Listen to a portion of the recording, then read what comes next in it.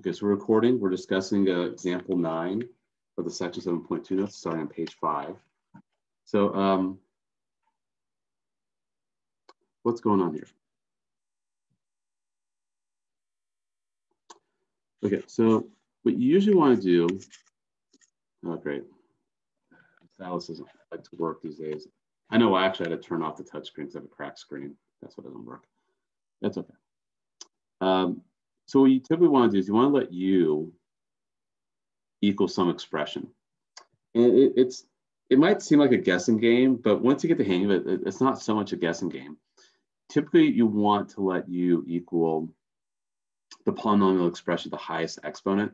Now, when you have trig stuff, like we did on the previous page, then you do have to get a little more creative. You have to use some trig identities, and you may want to let u equal the denominator, because when you have 1 over u, then you know the answer to that's natural log of absolute value. Then you could use a natural log. But you know, in this case, I'm just going to let u equal the highest exponent, which is x squared plus 9. And I'm going to let du over dx equal 2x.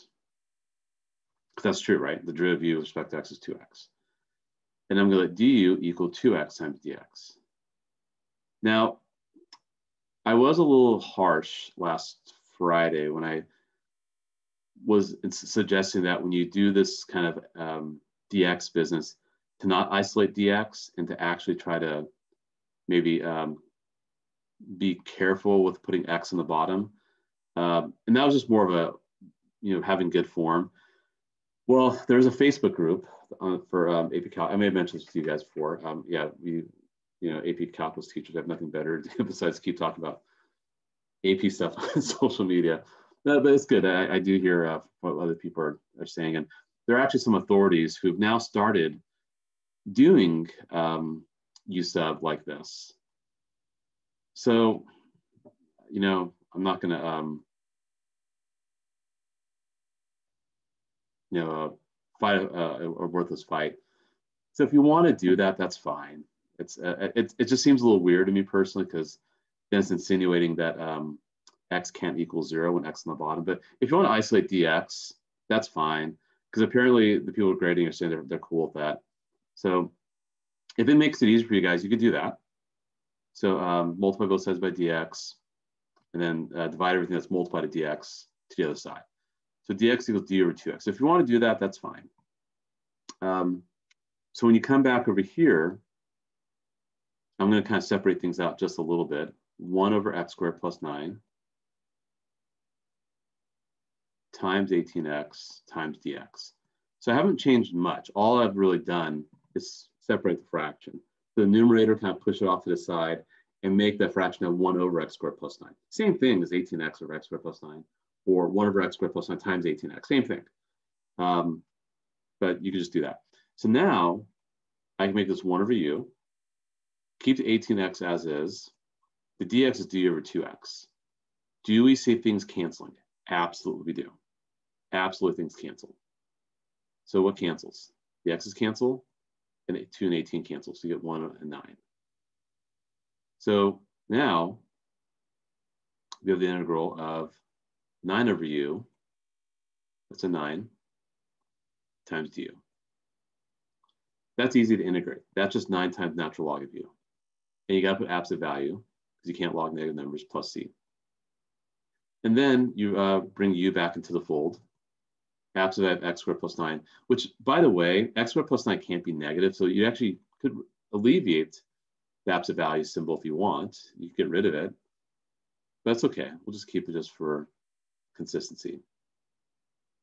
And that's your final answer. If you took the derivative of that, it would get you back to the original expression in the integral. Questions? Please ask questions about me before we move on to the example.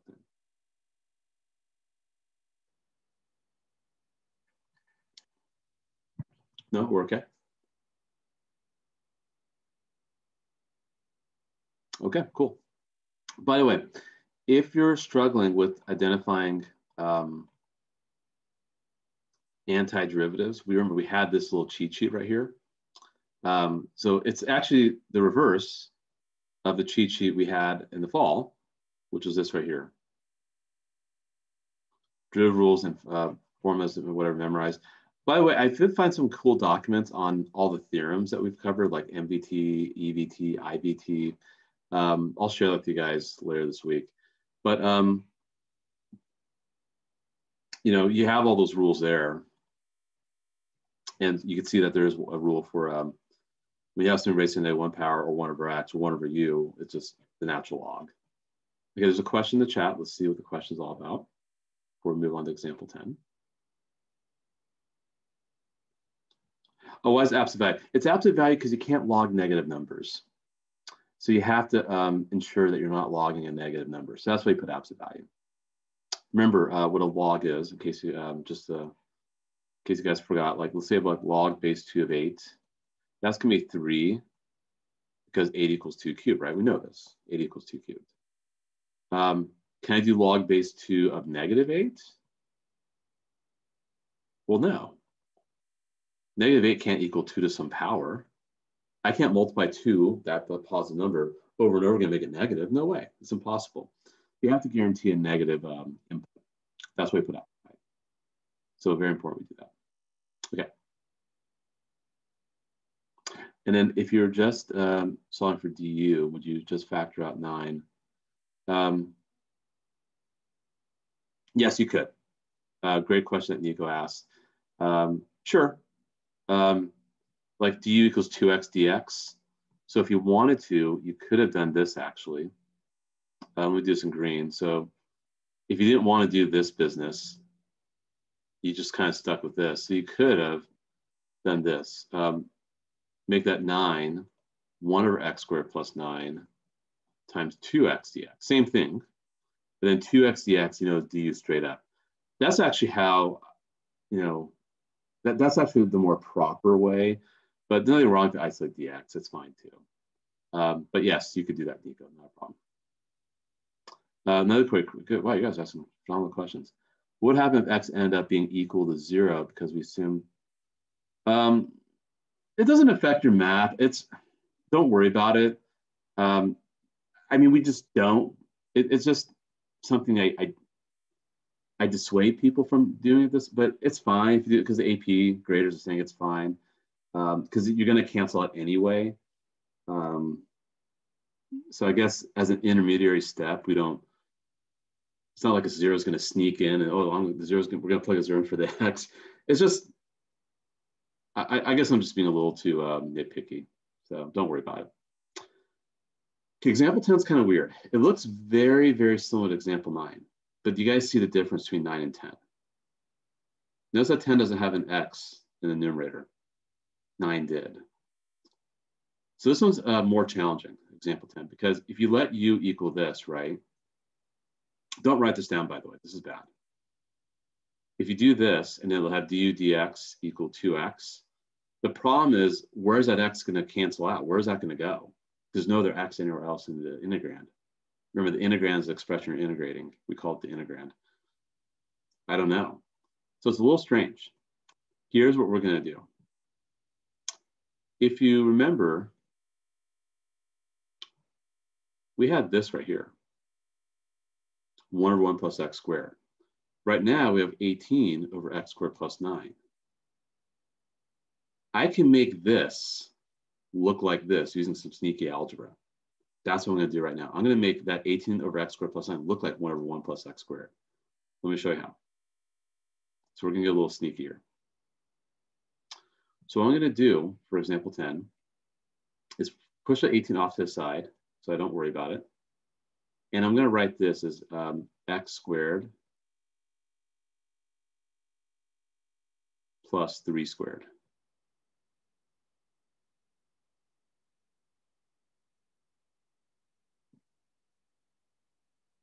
Actually, let me take that back. Let me backtrack a little bit. X squared plus 9. Let's do that first. What I'm going to do next is going to seem a little weird. I'm going to multiply this by 1/9 and multiply this by 1/9.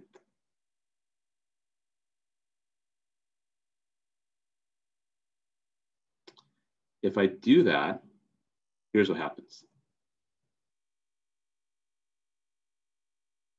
It's fair treatment. You're multiplying top and bottom of a fraction by the same number. It's totally fair treatment. You haven't changed the value of anything.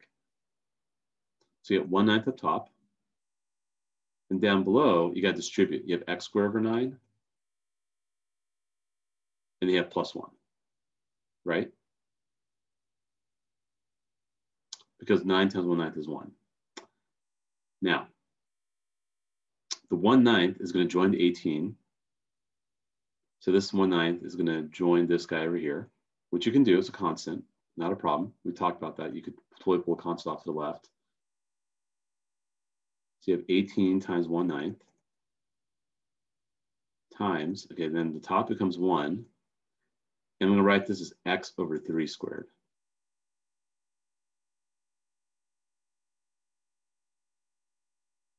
Oh, by the way, there's a dx. My bad. Don't forget that dx. It didn't disappear. Okay, x squared over 9 is x over 3 squared. Same thing, right? It's the same thing. If you square x over 3, you get x squared over 9.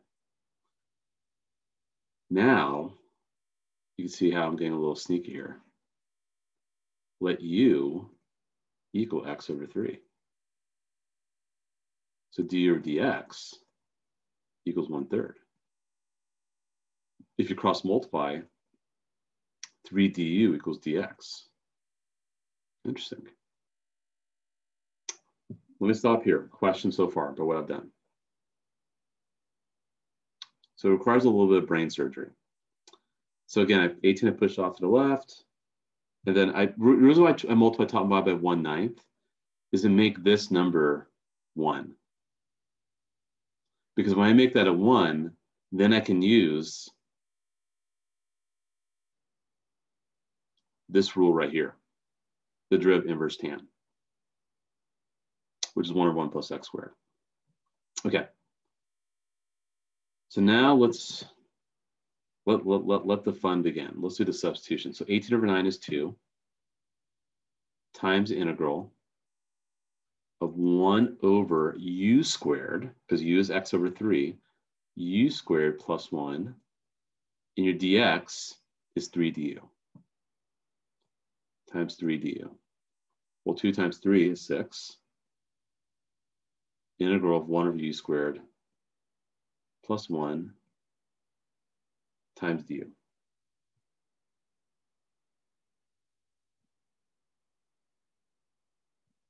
And I'm actually going to pull up my solution key because I want to make sure I haven't messed anything up. I'm pretty sure I've done this correctly, but you never know. Sometimes we make mistakes.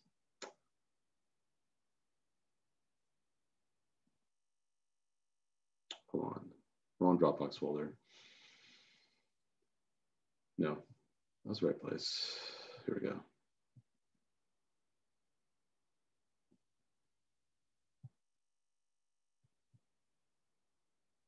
Okay, good. So now that's inverse tan. That's 6 times inverse tan of u plus c. And u, we know, is x over 3. So 6 times inverse tan of x over 3 plus c, and that's your final answer. Feel free to take the derivative of that. If you do it correctly and do the chain rule correctly and don't mess up your fractions, you will get 18 over x squared plus 9. You will get the same thing. So that's that one. So again, you have to be a little creative here, and you have to recognize the fact that you're going to be using the derivative inverse tan to help you out here. So that's example 10. Any questions? No? Okay. Yeah, I would say this is probably the most challenging as it will get. You can make these really, really challenging if you wanted to. And there's actually another technique called integration by parts, which I don't know why it got removed from the AP. I remember doing that when I was in high school, and I definitely in college. We covered non-AP course. I don't know, but I won't cover it with you guys because it's not like we have all the time in the world. But it's still yet another. There's lots of other techniques, but and they get pretty advanced. But this is as advanced as we'll make it for this course and for the AP exam. Okay, now, what if you had to do a U sub with a definite integral, however? So the one thing you have to keep in mind is that if you use substitution when doing this with definite integrals, you must change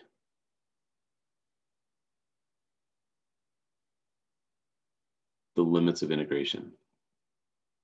I'm going to explain what I mean by that in just a minute. You must do that. Okay. Well, first off, let's figure out what we're going to let u equal. So this is tangent x, secant squared x. I'll probably let u equal tangent x. Because if I do that, then my derivative will be secant squared x, right?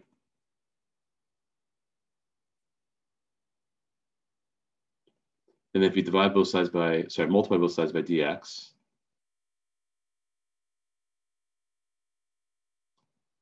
and then if you like, you could isolate dx, which is du over secant squared x. Okay, so now let's look at this integral here. You have the integral of tan x, which is u, times secant squared x, and dx is du over secant squared x, and the secant squared x's will cancel. That's the whole point. These will cancel. However, I didn't put my limits in yet. Now this I will nail you on, and everyone would agree with me, anyone who teaches this course.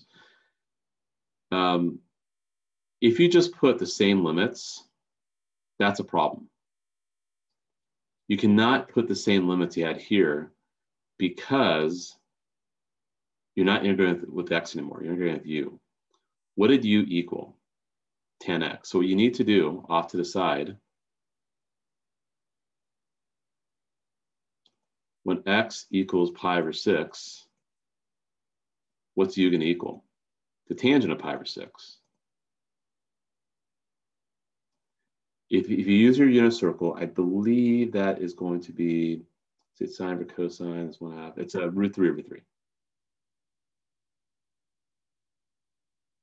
That's root 3 over 3. That's just unit circle stuff. When x equals pi over 3, then u is going to equal the tangent of pi over 3. Because remember, u was tangent x. The tangent of pi over 3 is root 3. So that is what you have to put as your limits of integration. The new upper limit's root 3, the new lower limit's root 3 over 3.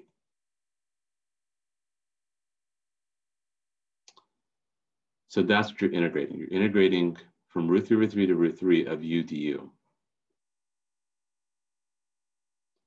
So you have to change those limits. You would lose points if you don't, because it's incorrect then. As in, that for sure you'll get nailed on. So please don't be lazy. Just like with limits, we had to always write the limit notation, so you have to be proper here.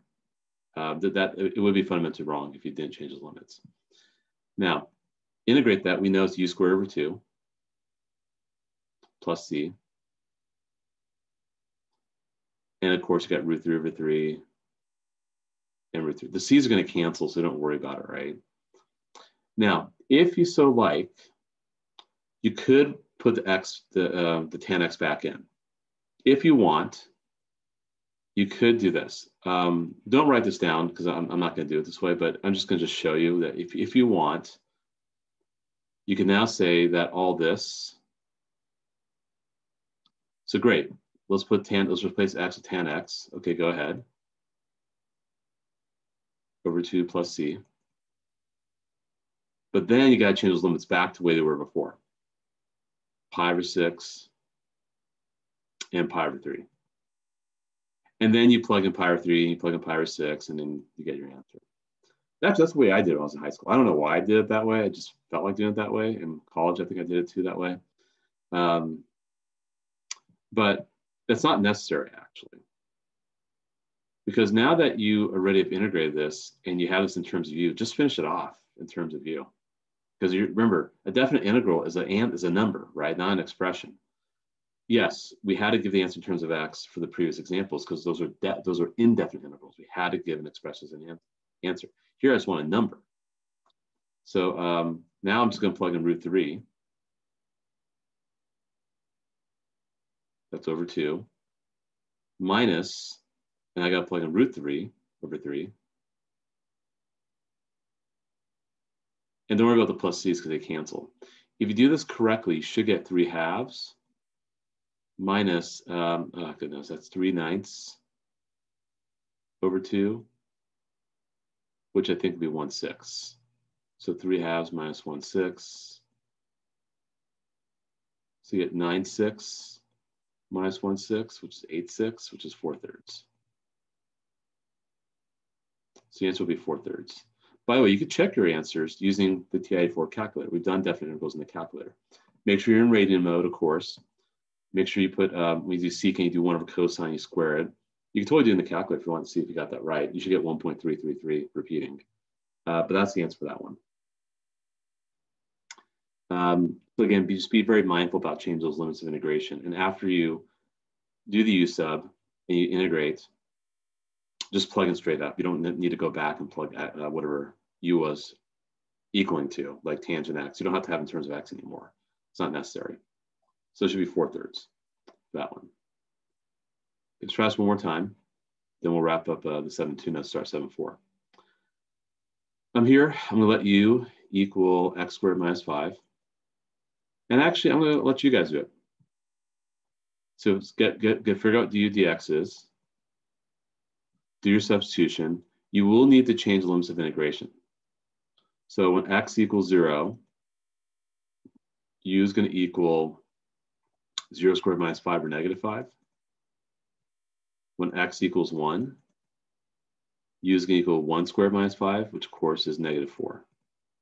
So that's going to be your new limits of integration, negative 5 and negative 4.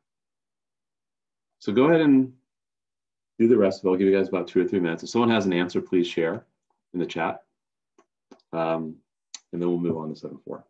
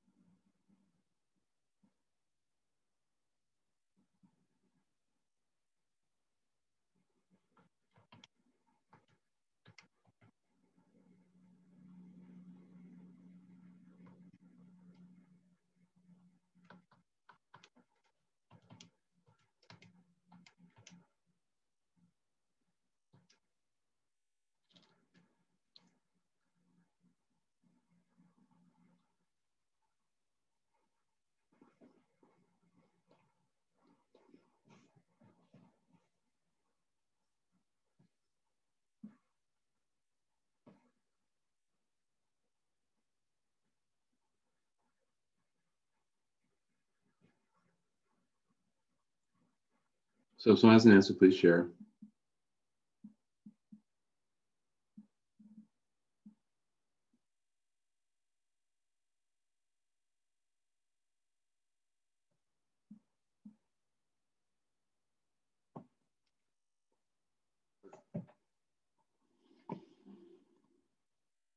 Here, I see negative 0.025 or negative 1/8. Let's see, I don't know. Sounds okay to me, but we'll find out.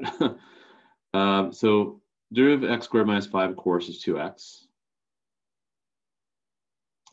If you move things around, du equals 2x dx. If you isolate dx, dx is d over 2x.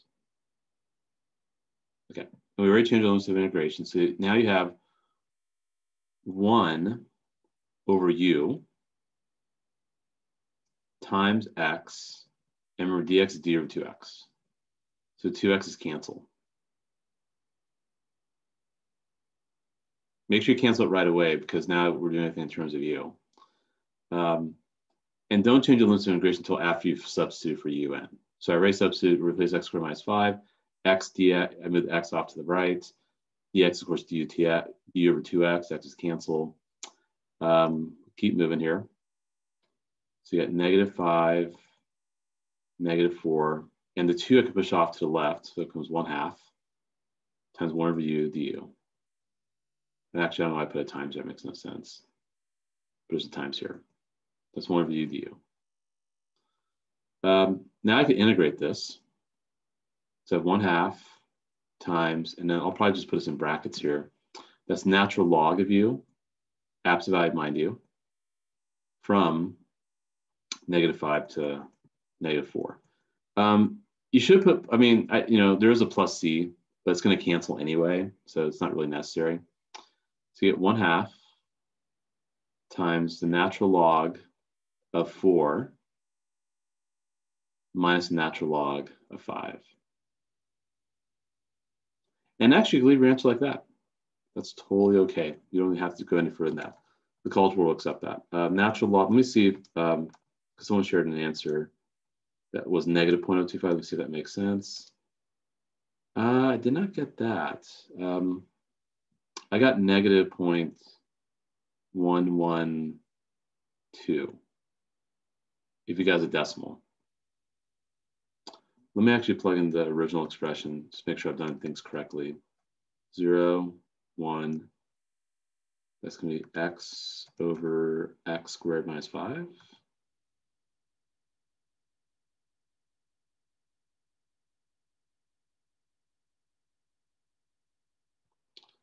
Minus 5. Yeah, so that's what you should be getting. You can have that as your answer. So hopefully we are a-okay there.